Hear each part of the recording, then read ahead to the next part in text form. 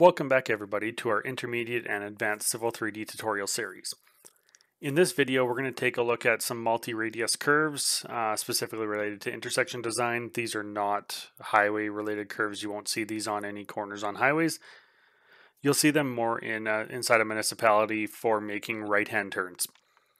Now I have a mostly completed intersection here, and as we see up top I've already got my multi-radius curves. We're going to go ahead and turn these magenta colored lines into our multi-radius curves down below.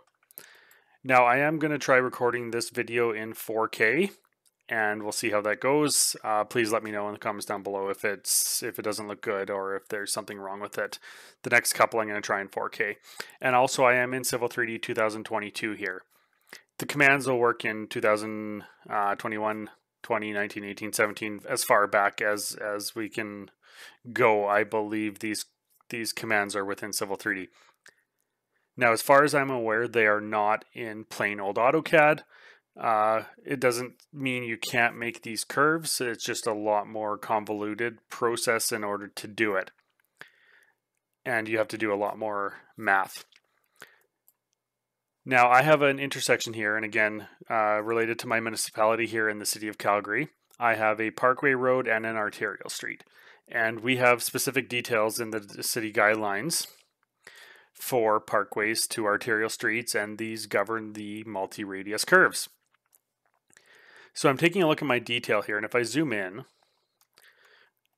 it's a little bit blurry, but that's the city document. We see on the right hand side here we have a multi-radius curve. This is a 3-center curve. We have 3 radiuses, beginning a curve, the end of the first curve, the end of the second curve, the end of the third curve, and it goes along with the numbers 4.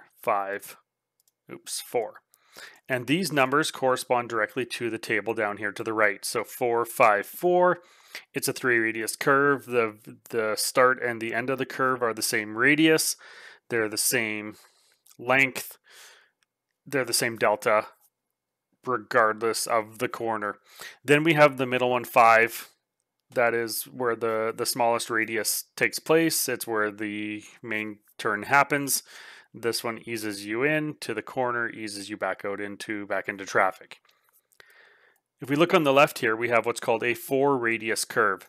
Now, within my municipality, they use 4-radius curves on a faster road to a slower road, so the car can get out of traffic and do their slowing down in this separate lane. It's called what we call here a flyaway lane. So we have radius 1, 2, 3, 2. And again, this corresponds directly with the table, 1, 2, 3, back to 2.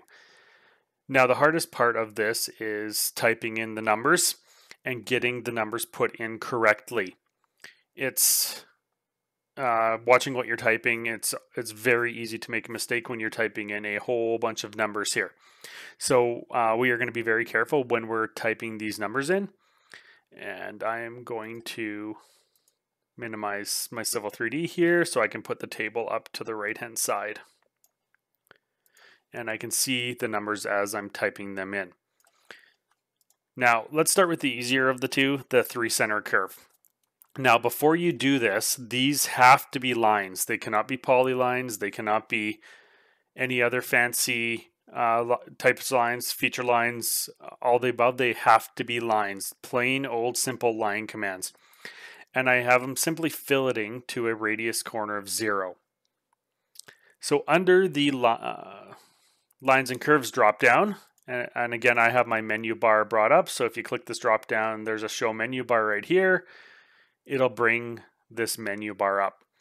Alternatively, they are in the ribbon under somewhere. But under lines and curves, we want to create curves and we want to create multiple curves. Now Civil 3D goes and figures all this out for you. We purely type in the numbers, and Civil 3D makes the curves for us. Now, travel direction absolutely matters here. Like intersection design, like highway design, we need to worry about travel direction and which way we're drawing. So I am driving from this road, so we drive on the right hand side of the road here, to this road. Now on a 3-center curve, this doesn't matter so much because the radiuses on either end are the same. It makes a big difference on the 4-center curve. So enter my number of curves. I have 3 curves. Then Civil 3D asks me for a floating curve number. Now back to this table. These numbers that are in this table are for a perfect 90-degree intersection where this road is 90 degrees from this road. Now, in real life, would you have a perfect 90-degree intersection? Absolutely, yes, there might be. However, most of the intersections we design these days are not 90 degrees. They're slightly off. It might be 93, 95 degrees, might be 60 degrees. Again, that all depends on your municipality. So Civil 3D wants to know the floating curve number because these numbers will not work on an intersection that's not 90 degrees. And I have one here that's not 90 degrees for this exact reason. Now, the 4, 5, 4, the floating curve will be our middle curve. So when we go to type the numbers in, 4, 5, 4, it's curve number 2. It's the one with the smallest radius.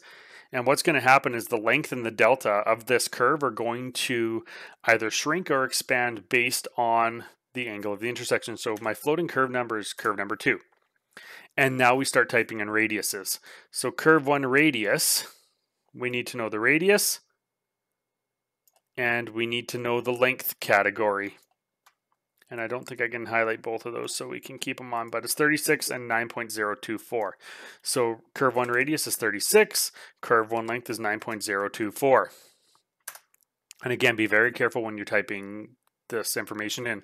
Curve 2 radius is 12, and as soon as I hit enter, you'll notice it does not ask me for a length because this is the floating one. This one's going to adjust based on the angles of the intersections. Back to curve 3 radiuses, so 4, 5, back to 4. This is again where it gets a little bit confusing. My 36 radius, 9.024. And as soon as I hit enter, we see that Civil 3D has placed in that curve. And I'm going to hit enter again to exit the command. And it's placed it on just the def points layer I currently have active. And here's my 3 radius curve. I have 3 separate arcs. Now, again, it's always good to click on the items and check your work. So my very first radius here, I look at my properties. We have a radius of 36. We have a arc length of 9.024. And if we wanted to look at the angle as well, I don't have all my digits displayed, but the angle would match the 1421 41.44. If I had it turned on, that should match as well. Looking at my second curve, radius of 12. However, my length is 9.871. Where this length is 12.834. So because this is less than 90-degree turn, we're about 75-degree turn here, it has had to change the length of that arc in order to compensate. Or sorry, arc length is 9.071 or 9.871, where normally it would be 12.843. And then finally checking that third curve, we have a radius of 36 and a arc length of 9.024, which we can confirm in our table again. So again, always double check your work. Never trust Civil 3D. Never trust your fingers to type things in properly. I'm gonna go now to the curve on the other side here, the 4-center curve. So again, I have my edge of pavement. My edge of pavement lines, they're just at a fillet radius of 0. And they are still line work. So we're going to make lines and curves, create curves, multiple curves. I am driving. Now the direction absolutely 100% matters here. I'm driving from here to here. I'm driving down the right-hand side of the road, making my right-hand turn, coming south. Enter number of curves. In this case, now we have a 4-center curve. Civil 3D again asks for the floating curve number. And easiest way to explain it, the one with the smallest radius, the one directly across from the traffic island, the one that is 1, 2, 3, 2. So 2 and 2 are going to be the same. 3 will be that odd one out. So floating curve number is 3. Curve 1 radius is 440 meters. 66.683 for a curve 1 length. Curve 2 radius is 50. With a 14.691 length, and again I'm just reading them off the table over here. Curve 3 radius is 15. I typed in curve 3 was the floating curve, so it does not ask me. For the length, now we're back to curve 4 radius. Now do not read off column 4 on the table. We're back to 1, 2, 3, back to 2. Curve 4 radius is 50 with a curve 4 length of 14.691. I'm going to hit enter and it's going to place it in. So our very first radius is the large one. It's a radius of 440 with 66.683, and again, confirm your work.